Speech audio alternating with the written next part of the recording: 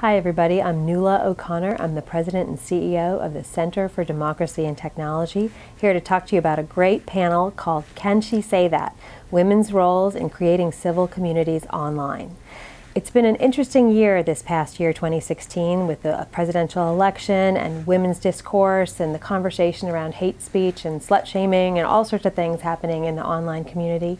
We're at 25 years from the dawn of the commercial internet. I think it's time to have a hard conversation about what kind of communities we're creating, how we're talking to each other, and ask the question, is there a unique role for women to lead the way in the new levels of discourse and hopefully new civility online in the internet, in media, in film, in television. We've got a panel of experts from law and from the media sector itself.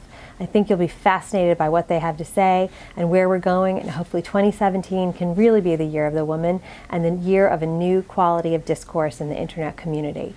Hope to see you in Austin once again. Please vote for our panel. I thought that was really good. I thought that was good. I stumbled a little in the middle.